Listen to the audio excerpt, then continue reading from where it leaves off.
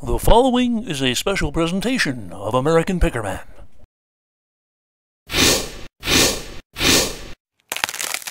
Cold weather quickie.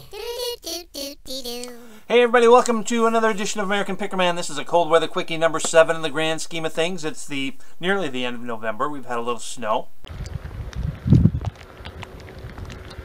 We've had a little wind. I have a little cough. Oh dear, I do hope baby Egg doesn't catch it.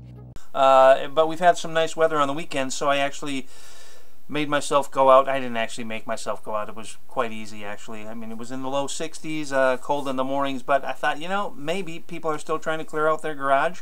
We've had a few warnings that winter's on the way, you know, we have a few inches of snow here and there.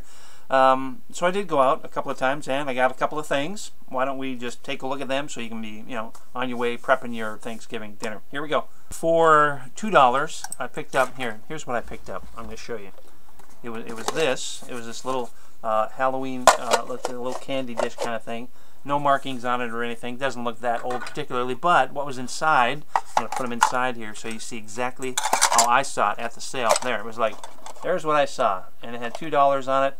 And I walked by it once, came back to it and took a closer look, and so glad I did, because inside was this, a little wind-up skeleton head. See how that works? Let me wind it up a little bit more. Maybe that's all it needs. It's like a cup of coffee. There we go. Isn't that adorable? So I got that. We'll call that, still chattering, like me. That's worth about $10 from the 60s. And this guy I thought was from the 60s, but it appears he may have been maybe from the 50s. This is a little lantern from Japan. Takes one C cell. Head kind of pops off a little too easily. It's supposed to have a little notch right in there to make it catch, but it doesn't catch very well. That being said, it's in remarkably good condition. No acid damage or anything, and it had a little this is not the original light. It had this light right here in there, kind of a long tubey looking thing, and it was supposed to flash, I believe, and look frightening, and it is kind of a frightening devil face there. Anyway, so $1 for this. I saw these go in the box for $155, somewhere in that ballpark. There's a fly ball out to right field. That ball is going, it is gone. Without the box, around $80. So that's about an $80 fine for $1 right there. And that is a nice cold weather quickie kind of thing to find. What else? I've got several spoons here. Not sure why I bought them. It was like day 3 of an estate sale, and it was like fill a bag for $1. Well, there wasn't enough stuff worthwhile to fill a bag for $1, so I just grabbed these spoons and hold on.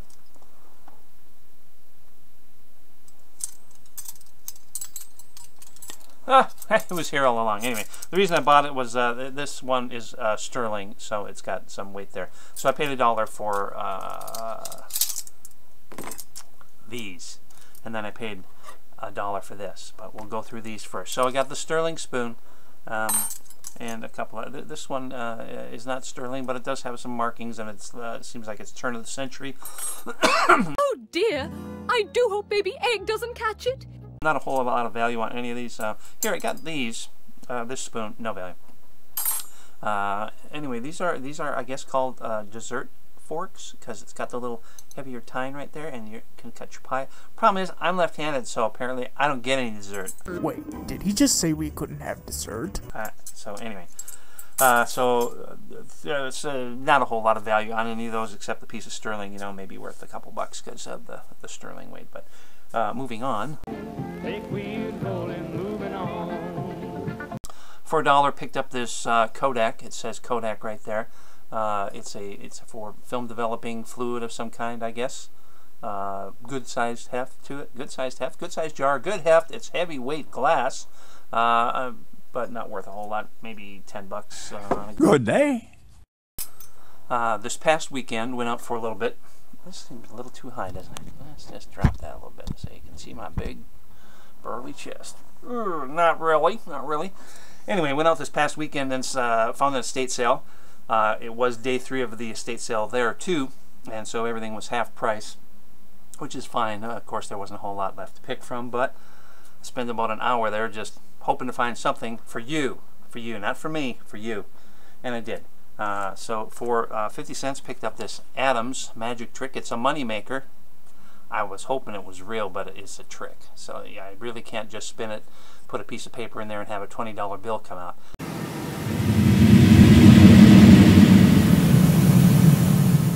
I place the dollar bill into the ringer, and we start to feed it through. You'll see that it changes it. It prints it into a $20 bill. But it's still in the package. It's marked 1958. I paid 50 cents for that, I believe I said, and I did. And trying to get around 25 to 30 for that. Interesting thing here, back in the, I guess it was the 80s, on the radio station that was playing at my dad's tile shop. He was a carpet tile guy. I worked there for a while. They always had the radio on, you know, an easy listening kind of station, and they always had at like 4:05, right after the news, I believe it was, or anyway, sometime in the later afternoon when we were done with our day, usually. They always had Ellery Queen Minute Mysteries on the radio. You know, they set up a scenario, a little clue, little puzzle, little mystery. Ellery Queen's Minute Mysteries.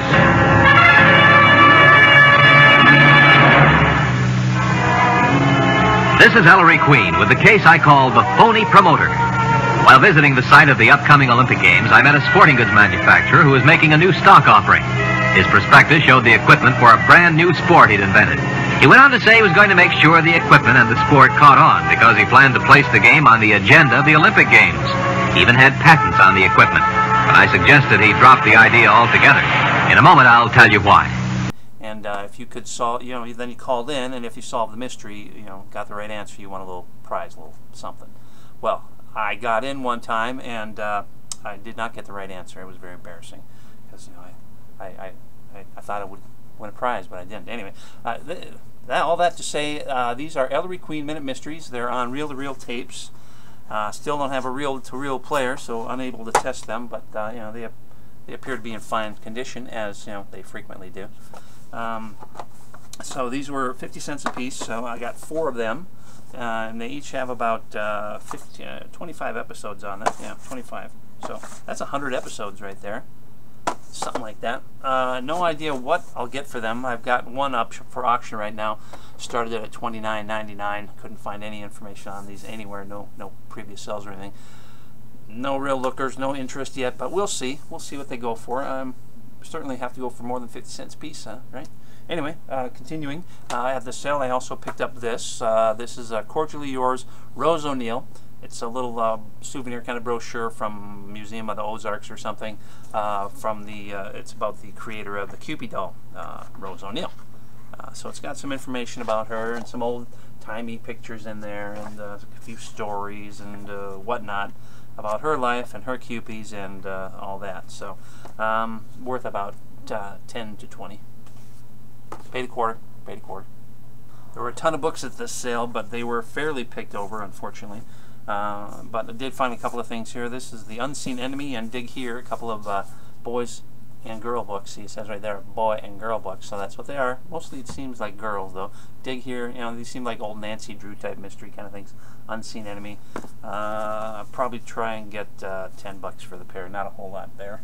Also from the same sale, picked up this lot of Ripley's Believe It or Not paperbacks, which I read quite a bit when I was a kid. Always liked to learn the silly facts and everything. This man is Herodotus, the most famous of them all. He held his arm above his head for 10 years, until birds actually built a nest in the palm of his hand. So I picked up this stack for a quarter a piece. And they go for around $5 a piece, but I may just try and sell them as a lot and get you know, 30 or 40. It's Christmas time, and well, nearly anyway, and somebody might be interested in that. Also picked up The Adventures of Paddy the Beaver from, I think it's 1907. Pardon me. Oh dear, I do hope Baby Egg doesn't catch it. Not in particularly great shape, pretty well worn.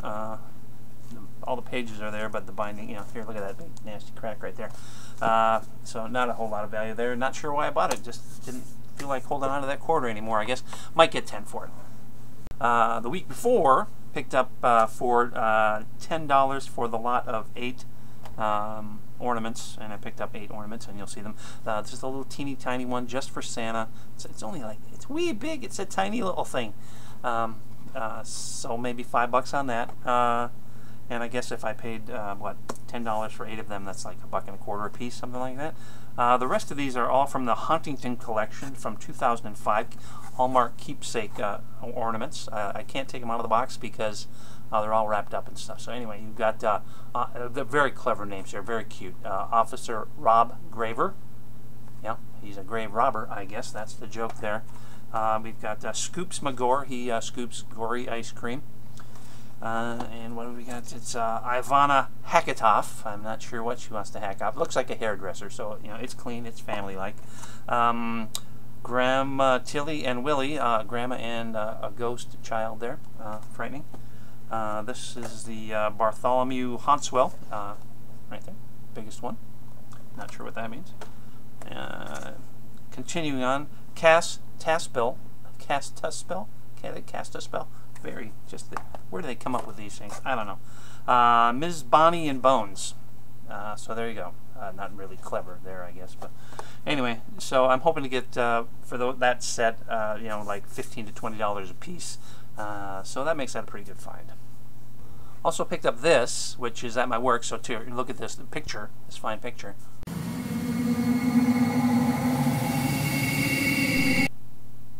Yeah. That's a Hager ceramic pumpkin planter, I guess you might call it. I've got 2 of them now, but again, that's Halloween stuff, so that goes into a special box for my kid who was born on Halloween. So anyway, that's worth about $10. I paid $1 for it. So not too much left to show, unfortunately. A little bit of jewelry that we can take a look at right here.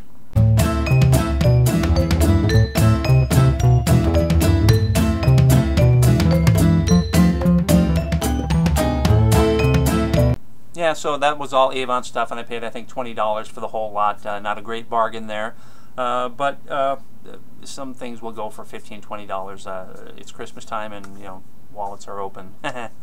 We'll see about that. Anyway, I think that's it. I've looked around while not on camera, so you don't have to see my butt dropping and my face dropping, my butt dropping. Anyway, that's it. That's all I've got to show you. Thanks for joining me on this cold weather quickie number 7. Hopefully we can do this again, maybe in a couple, well, I won't be doing any more yard sales, that's for sure, so it's going to be Goodwill, estate sales, and that's just if I feel like doing it. Otherwise, I might throw together just some kind of, oh, that's right, I got a contest. It's going to be, get ready for it, it's called something like, I haven't quite, you know, figured it out completely, something like, hey, I know that face, something like that. So, you know, you figure it out, see if you can figure it out, and maybe in a couple, 3 weeks, that'll be up there. So look forward to that, and hopefully we'll see you again. Thanks for coming by. Stay tuned for updates on a few things that sold. Pretty good bunch of stuff to look at, and we'll see you next time. Take care. And if I don't see you before, and I won't, happy Thanksgiving.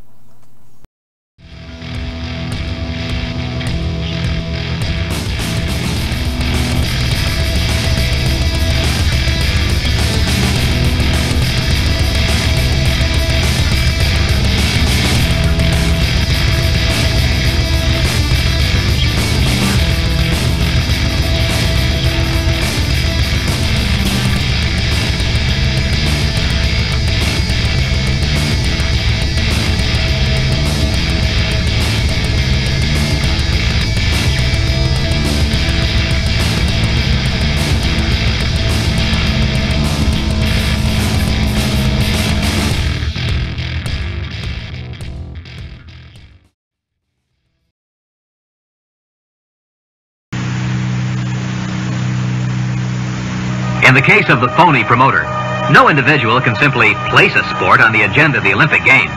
The game must be tested by athletes, then accepted by an international body. He lost this game. Listen again to Ellery Queen's Minute Mysteries.